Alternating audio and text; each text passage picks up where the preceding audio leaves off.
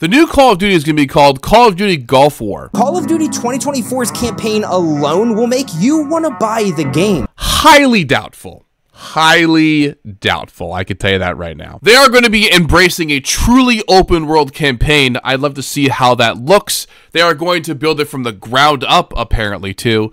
I'd like to see how that looks as well. Because we all know they reused assets from Verdansk with the other campaign that we all love so much. They're going to have to pull off something pretty incredible for me to buy this one.